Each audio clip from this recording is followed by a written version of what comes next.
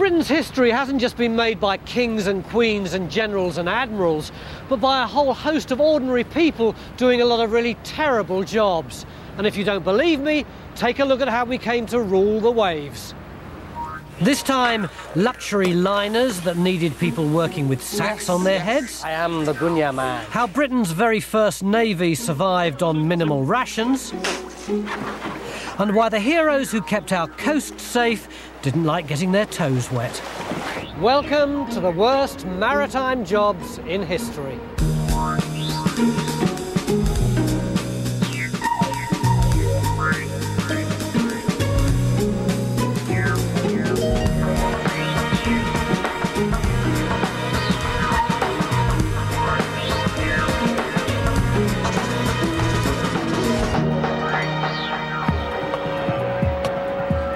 The sea put the great in Great Britain.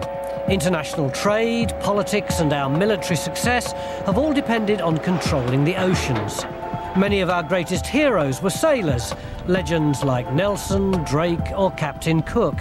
But despite having trading connections long before the Romans, we hadn't explored the ocean's potential. We had no navy. The sea kept us captive, prey to invaders. But in the 9th century, the threat of the skilled seagoing Vikings forced a national crisis. It was Alfred the Great who got into the record books as the first king to fight back successfully against the Vikings. He built our first navy, which was a fleet of ships based on the Drakkar or dragon ships of the Vikings. But if you were a land-loving Saxon desperately trying to emulate a Viking, which means sea warrior, you must have had a really miserable time. So my first worst job is the Saxon oarsman. Saxon oarsmen had a double challenge. They had to fight the Vikings, but first they had to overcome their own fear and prejudice about going to sea. They were forced to copy the enemy from the north. So my landlubber's learning curve also begins on a freezing Norwegian fjord with a bunch of experimental archaeologists. Most Viking craft were comparatively small and well built for stability and speed. But as soon as you're on the water, you get a worrying insight into how scary Viking technology must have been for the novice Saxons. How come we've just got onto the boat and it's full of water? It leaks. Why? The planks basically are not tight and it needs time for the wood to swell. And as you can see, it leaks. Have a look here, just where my feet are. It's a constant problem because if it rains, it fills with water. Yeah. If there's waves, it fills with water. It's a lousy job. Look at this. This is what me as an oarsman would have had to use for the bits that I couldn't reach with the bucket. What do you call that? It's just basically, it's called a spoon. It's called a spoon, wouldn't you know? Yeah. There's an awful lot of water actually under this decking. I'm not taking that up. Take that no, up. this is it. Look down here. Look. Now. Terrific. So I've got to be chucking this stuff out the way all the time. Yeah. The water's only just above freezing, the wind chill about -10. If your hands are sore from rowing, bailing, an absolutely essential part of the oarsman's job, turns them red raw.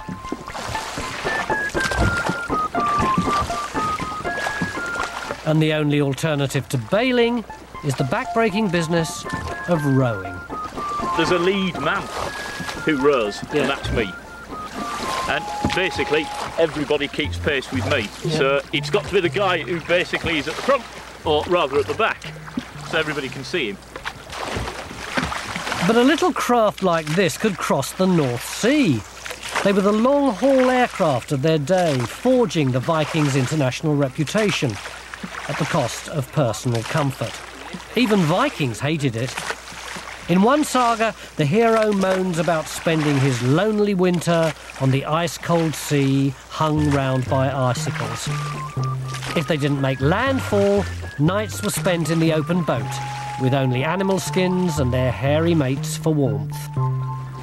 Food was pretty basic too. That's what's called fenalore, and that's salted and dried meat. Ham? Yeah. And Basically. Yeah.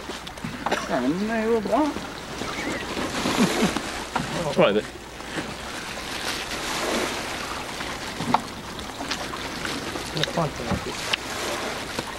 What do you think? That's all right. Yeah. And the other alternative is fish. I'm not quite so sure about this.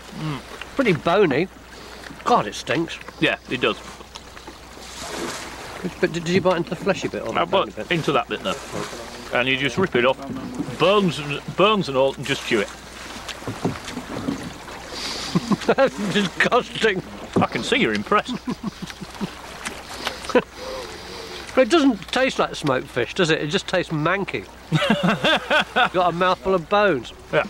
But it's very good for you. The Saxon oarsmen set the nation on a new course. In the centuries that followed, Britons really took to the sea. Improved design made for much larger ships for trade and warfare. But our history at sea has always meant worse jobs on land as well. And the massive expansion in medieval shipbuilding needed raw ingredients. Britain's maritime tradition starts here, with wood. But in order to work the wood to make the ships, you needed the skills of the shipwright, who was such a highly prized craftsman that he'd certainly never sully his hands by making the basic component of the ship, the plank. Making ships with sawn planks was a new technology. Literally at the cutting edge was one bad job and one worst job. Damien? Yeah? Who was the chap who made the planks for the shipwright? Well, there was a pair of them. One down the hole there and one up here, the sawyers. You'd always have at least two. They would saw out the planks for the shipwright by the 16th century, and also a lot of the other timbers of the ship. They prepared most of the timber for shipbuilding. So what was so bad about the job? Just unending labour. I mean, you know, 6 days a week doing this. I mean, we play at it, we do it for an afternoon at a weekend a few times in the summer, that's okay, but 6 days a week, hour after hour. They had a real reputation for drinking, and you can see why. It's thirsty work, but it's also numbing work, and, you know, you'd rather be doing almost anything else, I think, after a while. The heyday of the undersawyer came in Tudor times. Thousands of them were employed after the Spanish Armada, building 174 ships in London alone. They got through 40,000 tons of wood. Whole forests were turned into millions of planks and mountains of sawdust. And a word for a whole new underclass was born. What are these things, these great grips? These are iron staple things. They're called dogs. The top sawyer, usually the most senior person, standing over the dogs, the top dog, and then the underdog, the more junior person, underneath them. So you're the top dog and Joe's the That's underdog. it, yeah. Joe, you're the underdog. Do you mind if I take over? Certainly not. Where you go. Well, those are small planks you could use for small boat building. You know, for a big ship, they'd be an awful lot bigger than that. It's a bit manky down here, isn't it? Well, any hole in the ground tends to get wet. Yeah, a lot of them would be wet and rather stinky. So, all right, what do I have to do? Well, the idea is you concentrate on the line, you steer the saw just like a children's scooter, but only on the downstroke. Yeah. And on the upstroke, you push up slightly to help me lift the saw. Okay. Okay, I'm going to lift it now. Yeah. Okay, and then we go down. And you've got to tell me if you're going off the line. You have to help me a bit on the upstroke. Yeah.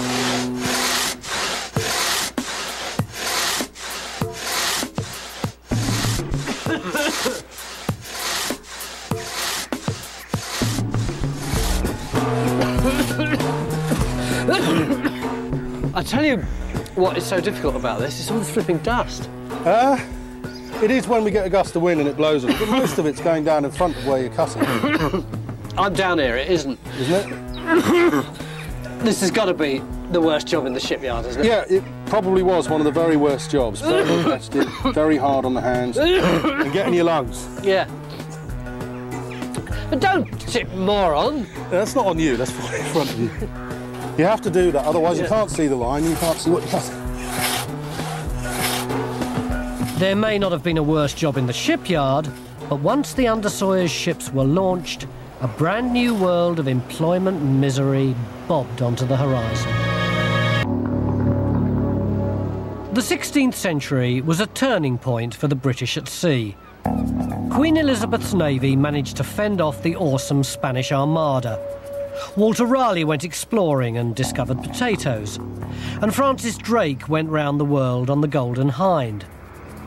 They got the glory, but all the work was done by anonymous sailors.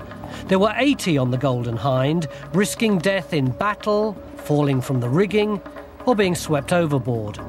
But there was one arduous task beneath deck that strained every fibre even before leaving port. Sailors had to haul the anchor up to a ton of metal stuck in the seabed in the most cramped conditions imaginable. If you're a physiotherapist, look away now. What do I do? Tony, your job is to push the capstan. You're going to have to get one of the bars out here with the guys. Come on, guys, let's get those capstan bars out. Put the bar in the slot. Yeah. And then with all the other guys, you're going to drive the capstan round to pull the anchor cable up. OK. Is everybody ready? Yeah. OK, let's go. Sometimes this job took days.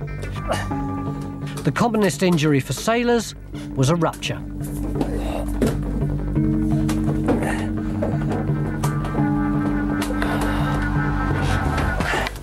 This feels a physically hard job, but was it at all dangerous? Yes, this could be a very dangerous job. If the cable snapped, the capstan would spin back and knock the men over. If the anchor snags, it could be really hard work to try and pull it out. Presumably you were quite vulnerable when the anchor was rising. As most of the crew had to be used to get the anchor up, this was a perfect time for somebody to attack you, to catch you quite literally with your crew below deck running around the capstan. There'd be nobody upstairs to defend the ship. It's a very vulnerable time. Yep, that's it. Hey. Great job. Can we go up top and have a look at... Yeah, we better go and see if you've done the job. Thanks, guys. Oh, wow, that is big, isn't it? Yeah, that is a really big one. No wonder it took quite so much effort, but job done. Although, having said that, there is one even worse job, isn't there, which you're going to make me do. What is it? The worst job on the ship, it's not just pulling, it's not sweating, it's a punishment. The job is called being the liar. Liar as in pants on fire? Yeah. Every Monday morning, the first person to tell a lie would be named and shamed, and they would then have the job of being the swabber's mate. And what were they swabbing? They were swabbing the outside of the ship. They were swabbing the dirtiest parts of the ship. In particular, they were swabbing the toilet area out here on the beakhead. This is down here. Come and have a look at this. Right down there. And you want me to go and clear that up? Oh, yes. Now, how the heck do I get down there? There's no ladder or anything. We're going to put you in the bosun's chair and we're going to lower you over the side. We're going to take you right down there and I'm going to pass you the bucket and the swabs for you to do the job.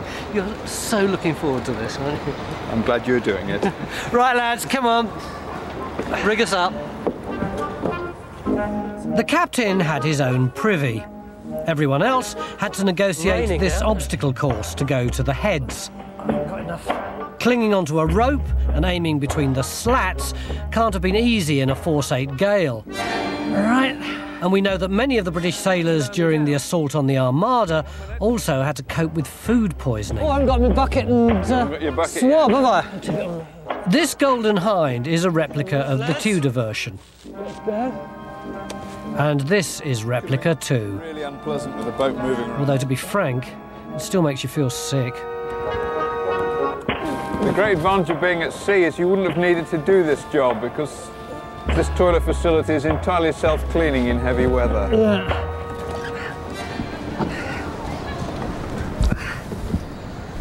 Right. Now do I have to get out on here? Yep, right out there. Did they understand about hygiene? Yes, they did. The Tudors already understood that disease was caused by dirt. Yeah. And they didn't like bad smells, so they cleaned the ship every day with salt water. If there was any suspicion of illness on board, they would scrub the decks down with vinegar and then they would fumigate the place with charcoal braziers and frankincense. Why were these blokes called swabbers? They were called swabbers because what you've got in your hand is a bundle of cloths or swabs. Can't see any toilet paper. No such thing. They used bits of rope's end and any other old rags they could find. It must have been painful. I tell you what, I'm surprised anyone of them ever told a lie. Probably not twice. Yeah.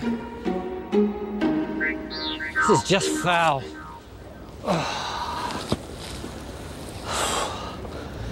That's a lousy job. And at the end of a voyage, if a sailor survived the dirt, disease and back strain, he could be dumped on shore with no pay. The tough job of the workforce at sea didn't come with a pension scheme. But in the 17th and 18th century, people paid good money to see death-defying aerial stunts, and sailors were uniquely qualified to apply, with their head for heights and physical strength. It's my next worst job, and it's the forerunner of the High Wire Act, the Flying Man. But did they actually fly? Well, I'm just about to find out. What did the flying men actually do? Well, Tony, they slid down ropes, rather like this one, but attached to very high buildings, sometimes 3 or 4 times the height of this. For instance, in 1546, at the coronation procession of King Edward VI, a native of Aragon, his name isn't known, slid down from the steeple of Old St. Paul's Cathedral. Who were the people who did this? Not an awful lot is known about them. There was one case of a Mr. Cadman who fell off, unfortunately, in 1740 in his descent from Shrewsbury Parish Church and was killed because the rope broke. And this is the rope I've got to slide down? I'm afraid so. Oh, great. All you had to do was glide headfirst down a single rope. A sailor-turned-flying man could earn a year's wages, about £40, from one successful stunt. But it was crucial that others shared his expertise.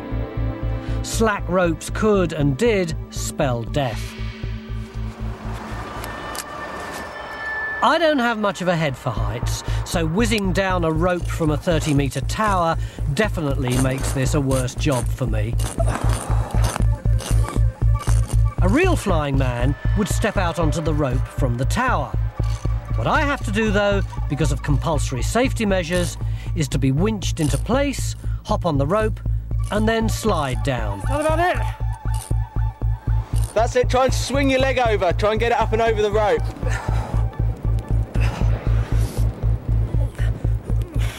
What sounds like a doddle is actually complicated by the safety line. Oh, God. It's funny, you get so... all the tops of your shoulders are really, really, really weak.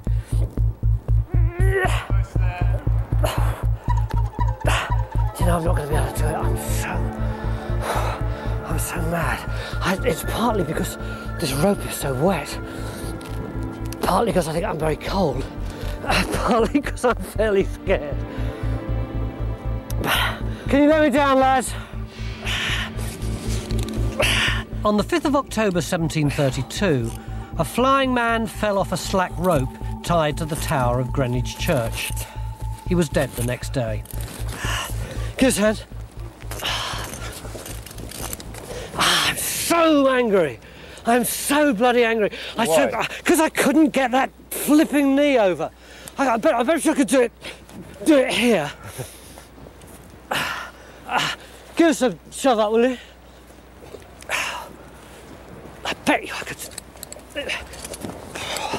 Look, everybody, this is the action that I'm supposed to be doing. You keep this leg down. I know that you keep this leg down. That leg's tucked along, and you slide along like this. One of the things that made this so hard this time, it's been pouring with rain all day, and this is so wet, but still I should have been able to get my knee. Just think what it might have been like in the 16th century or even in the 19th, when they didn't have nylon ropes like this, but they would have just had hemp hawser-laid ropes. It's pretty lousy in the 21st century. It's a pride thing, isn't it? I so wanted to do that.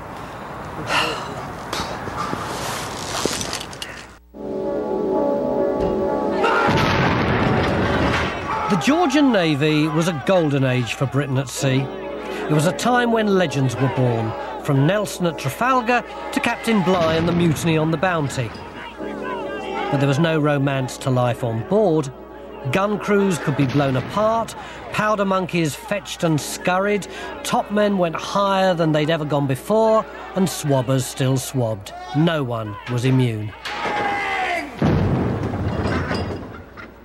Even officers had a tough time, particularly the very junior ones, who could be as young as 11 or 12. These were little boys from well-to-do homes.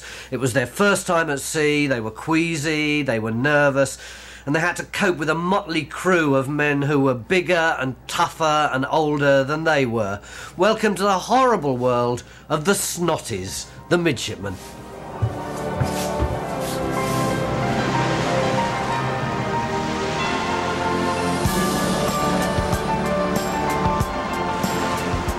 In their smart uniform, they must have made their mums proud. But for me, it's the horrifying plunging of a child into a brutal man's world that makes midshipmen a worse job. These boys, who may never have seen the sea, had no idea what they were signing on for. I had anticipated an elegant house with guns at the windows, wrote a midshipman called Frederick Chaumier in 1806. But the shrill whistle squeaked, the voice of the boatswain and his mates rattled like thunder in my ears, the decks were dirty and slippery, the smells abominable. Tedious job, isn't it? It is, isn't it? Yeah. Working in shifts day and night, the tiny midshipman had the hourly job of measuring the speed of the ship. There we go. Let's see how you get on with that this time. So I let it out to the first knot. Yes. So if you hold the spindle with one hand, that's it. So it's going to run absolutely freely. Okay. But obviously you don't try and pull it off. The ship has got to let it take it itself to get an accurate gauge of the speed. 100, 200, 300... and 28. There we go. They counted actual knots on a rope as it floated away over a set period, hence the nautical speed of knots. We can say that's about 0.8. 1, 2...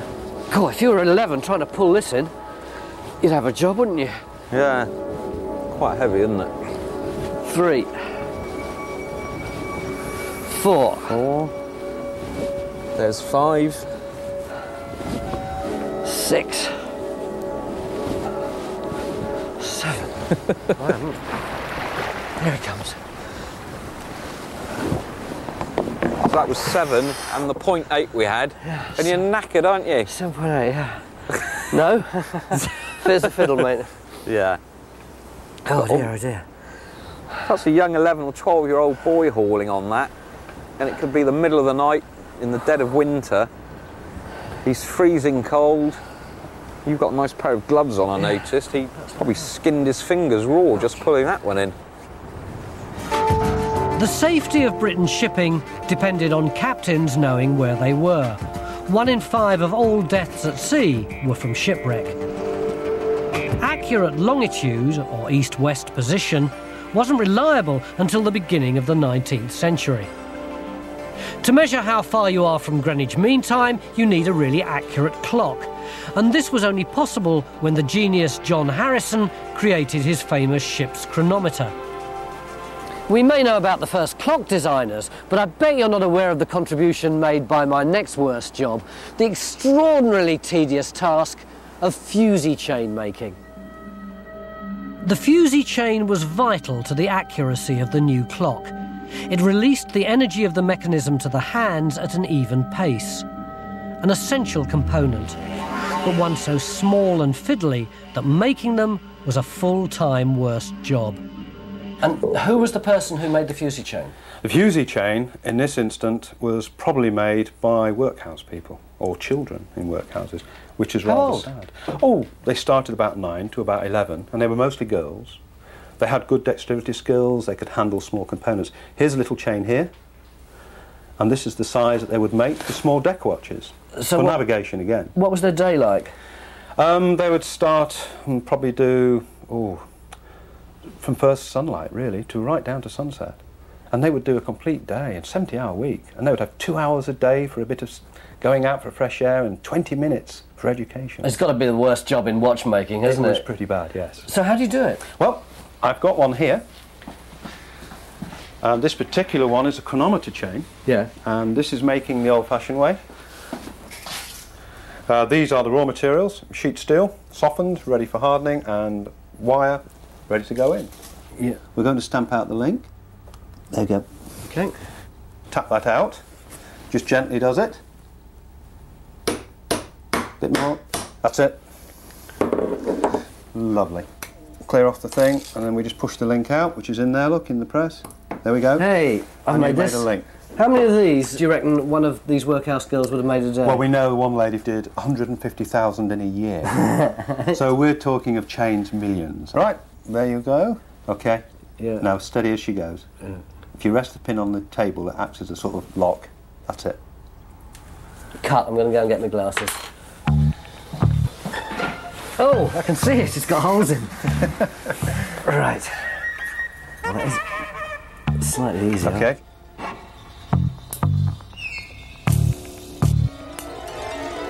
Oh, it's gone, it's gone. Oh, if I was one of those little girls, I'd probably get whipped for that, wouldn't I'm I? afraid you would have done in those days, yes. When you touch the head of the wire, it doesn't flip it up on one side.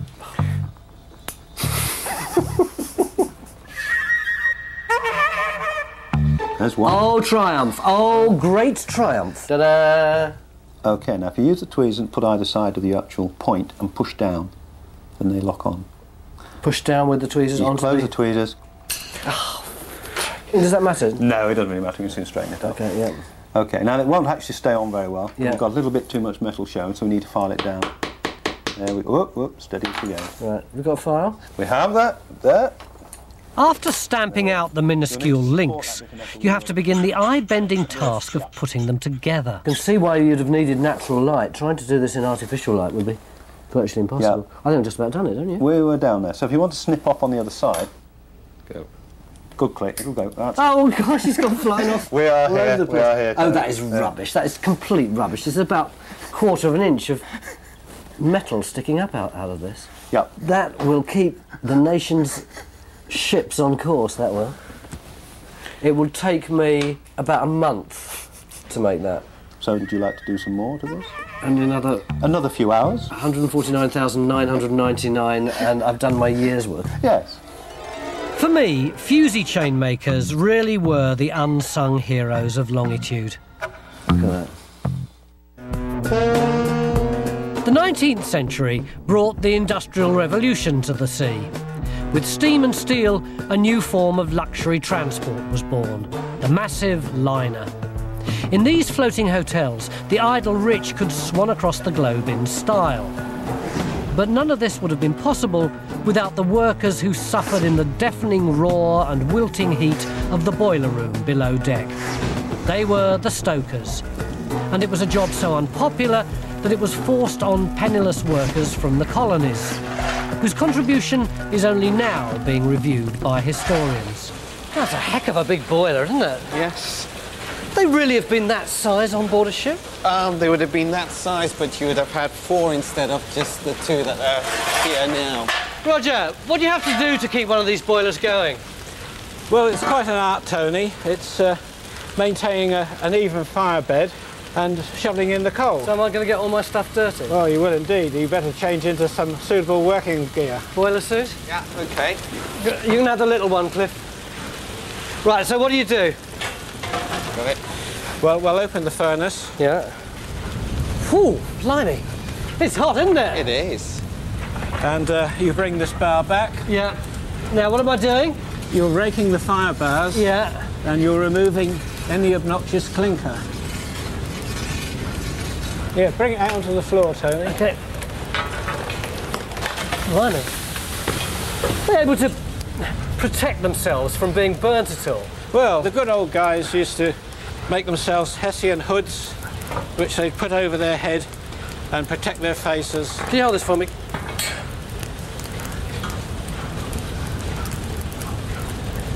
Where's the eyes? Oh, there they are. It would just burn, wouldn't it? Well, they used to soak them in water. They dug them in the bucket. Like this. There we are. It is better. It is better. It may look ridiculous, but actually it does work. If you'd like to go and prepare the other furnace for coal, you'll probably need to level it off with the fire irons. So I'm going to rake that then.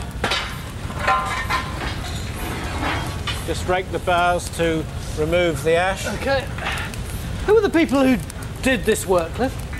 Well, a lot of them were Somalis and people from sort of the ex-colonies, places like Calcutta, where a lot of the shipping companies had their headquarters. So why were they doing it?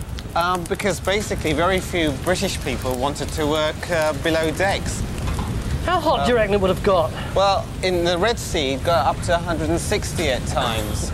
But it would have been just as bad for Africans and Asians as it would have been for people from Britain, presumably. It was, but it was taken that they were better adapted at that time to work in those sort of conditions. And sometimes they wore a leather apron as well, because they could splatter.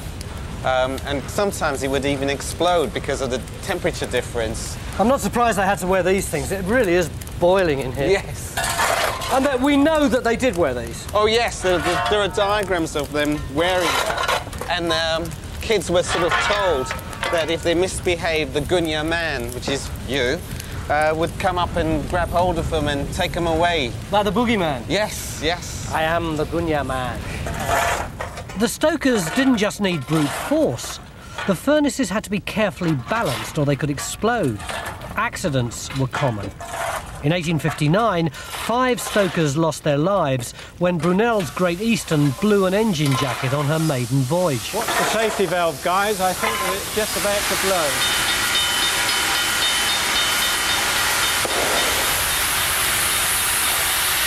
I think we put enough coal in.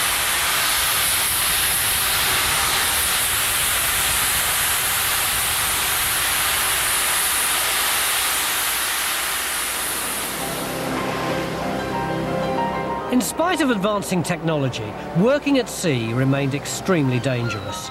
20,000 sailors died in shipwrecks between 1793 and 1815. Loss of life could always be ignored, but lost cargo, never.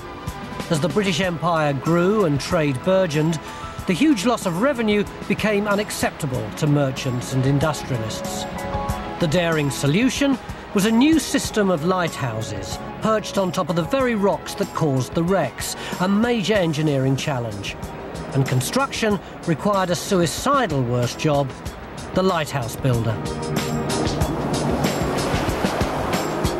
Nowhere was their job harder than this place, Wolf Rock, a handkerchief of land at the entrance to the English Channel.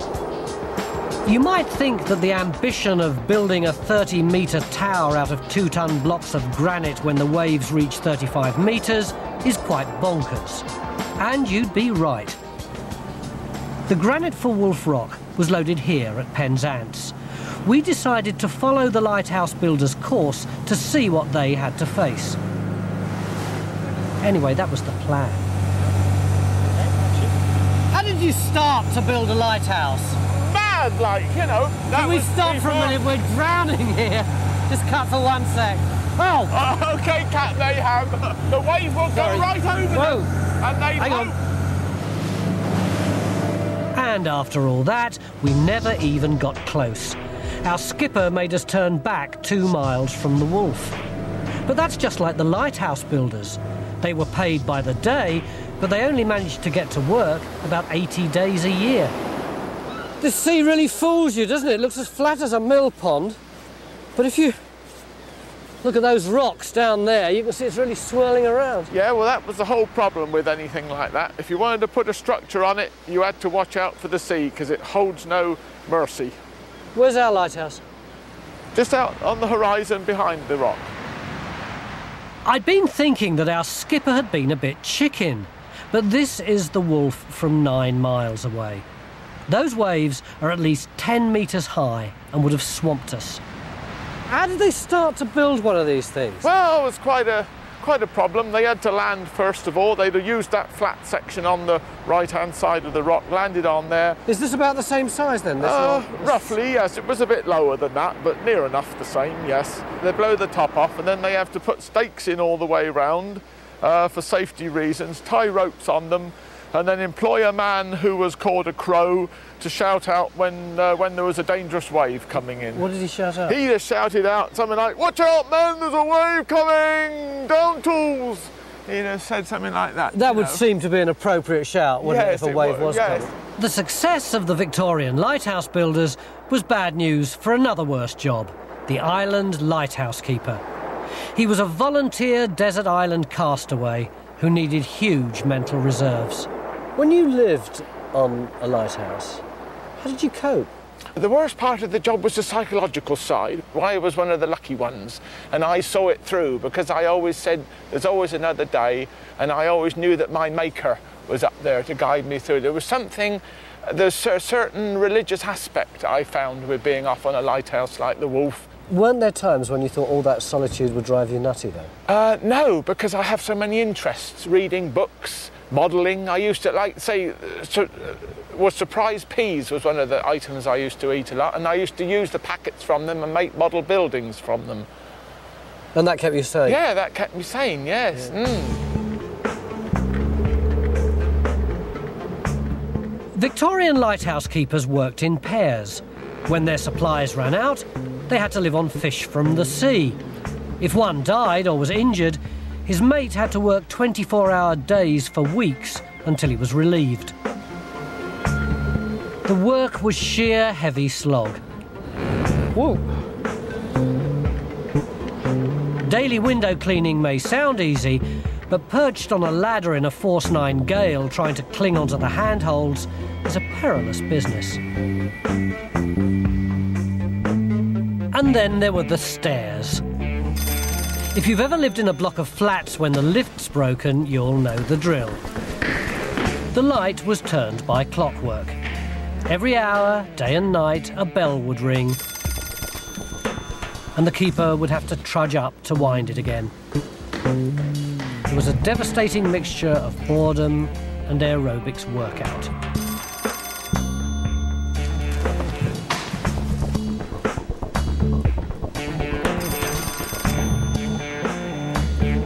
But apart from giant calves and going stir crazy, the lighthouse keeper was safe and clean. Others weren't so fortunate.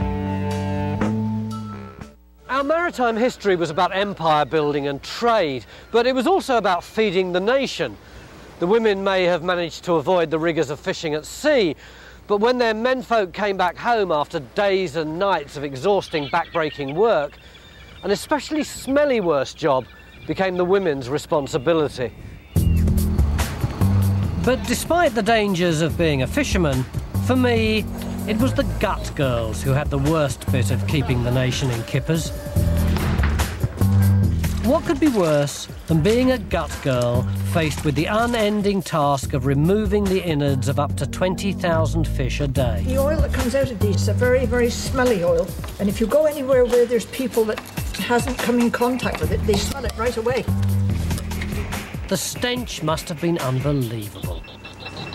The gut girls were paid per fish, so they worked incredibly quickly, up to 1 a second. The fish were packed in ice, so hands were numb and frozen. When they cut themselves, they hardly noticed. Can I have another fish? You can. This must have been really boring for the women who had to do it all day, every day. Well, it's like everything, you get used to it. How did they get through the day? Oh, they used to gossip. What'd they talk about? Women having affairs with the men. You're joking. No, I'm not. Each other's houses like rabbits. Do they used to use the guts for anything? Sometimes they used to make fish manure with it. It used to be put away into a factory, and fish manure used to be made with it. Yeah, I think my dad used to put that on the garden when he was... that's right. Yeah. The gut girls were eventually replaced by machines. Amazingly, they couldn't gut fish any faster than the girls, but they didn't need a lunch break. This is the guts of about 60 fish, which in the old days would have taken one fish gutter about a minute to do. Imagine how many guts you'd have had by the end of an entire day. Of course, this is a lousy job. It stinks of fish guts here, and it's cold and it's all slimy. But I can imagine that if you're doing this day after day with a group of women like Margaret, it could be quite a laugh. So if working elbow deep in fish guts isn't the very worst job in maritime history, what is? Stoking was hard work, but didn't have the eye-straining tedium of the fusee maker. It's gone, it's gone. Sailors risked their necks, but could make a fortune as flying men. And even the frightening childhood of the midshipman offered the chance of promotion. Now, for me, the very worst job of all is completely counterintuitive. Imagine if there was a raging storm out there, a wrecking storm. What's the worst thing you could possibly do? Row straight out into it. And yet that's exactly what my very worst job is all about. It's the job of lifeboatman, or indeed lifeboat woman. Because we all remember Grace Darling, don't we, who rowed out into the storm with her dad in order to rescue the drowning sailors. And there are still Grace Darlings even today doing exactly the same voluntary job, aren't there, Tamsin? Indeed there are. How did they used to rescue people in years gone by? They literally got in the boat and rowed out, often into the teeth of a storm, because that's what would have caused the original problem, and went out there and hauled them into the boat and rowed them back again. So what do you want me to do? We're going to go to sea, so we're going to get you dressed up in Victorian kit. We're going to put you in the boat, give you an oar, we're going to row out, and hopefully we're going to rescue someone. Right, where do I start? I'm not being rude when I say I'd like you to go home. What do you mean? Well, I want you to start at home, because that's where you'd be. Any volunteer lifeboatman would be going about his business when the alarm was raised, and he'd have to get running from there. OK, let me know when you need me. No problem. They've given me this to wear. This bizarre flotation jacket thing. Authentic, apparently, from Victorian times. This waterproof jacket. The old sou'wester. Gonna look good in that.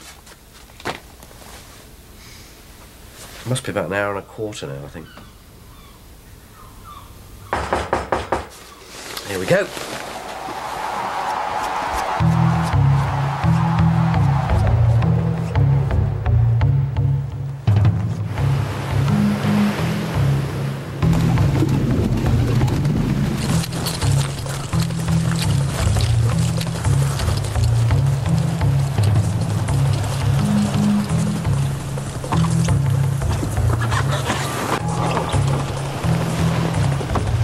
I wasn't expecting this bit. Where do I go? If you sit on that cushion there, Tony, and then this is your oar, Tony, where my hand is. Right. This oar here. I can't see it. Tony, this is your oar. OK, let's go. This one here, Tony. OK, pull away.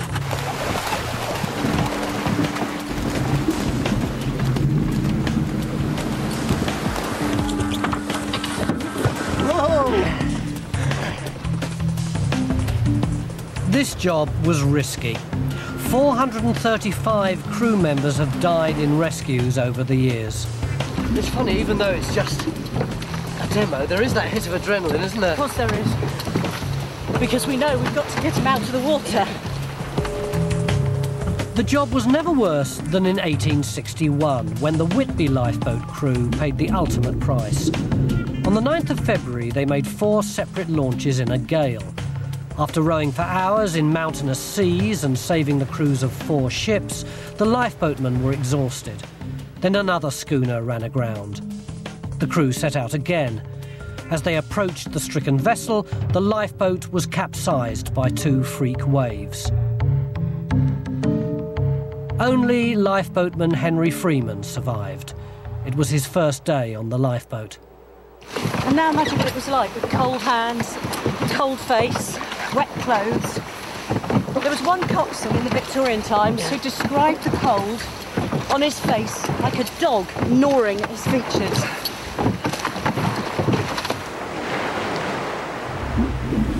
Where is he? There he is, I can see him. Whoa!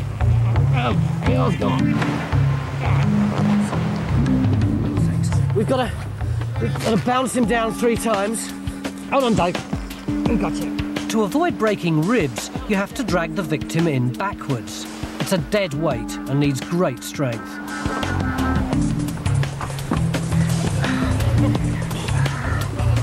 I think you're all right now, aren't you? Go, 1, 2. I found this job difficult on a sea as flat as a mill pond. In pitch black in a real storm, it must have been impossible once, let alone coming out again and again. Henry Freeman went on to serve for 40 years.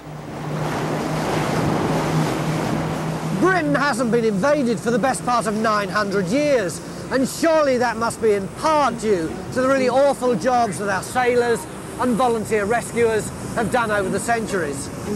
Next time, I'll be back on terra firma, where the ground may be firmer, but the jobs are just as terrible.